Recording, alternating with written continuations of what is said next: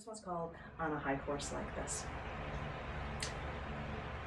I listened to a hunter from Africa say, "All life is sacred." And he said that after separating a small, thin, non-venomous snake from around a large African hawk-like bird's neck.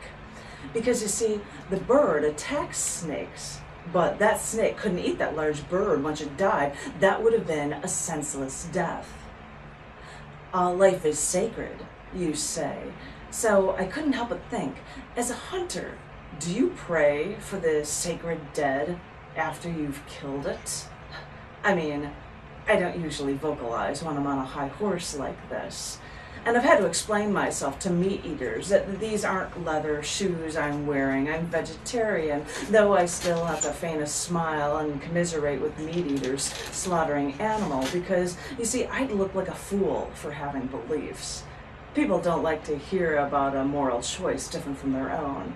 I mean, we're Americans. If it's not human, or maybe a dog or a cat, eat it. It's that simple.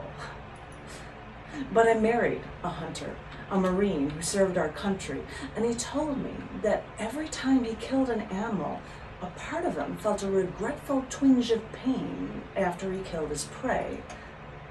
The prey that he searched for, with a weapon he could use before anything got close enough to be an enemy. Oh, I'm sorry. I'm getting on my high horse again.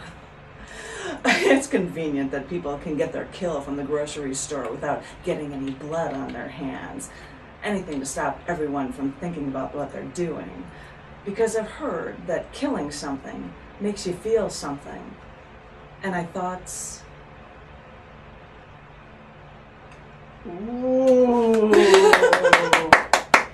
Nice. I make a point to end it, and I thought, yeah, like you expect something more. It's like, no, guess what? You know, think for yourself. You need to think for yourself. Absolutely, I love it. So yeah, that was the Great.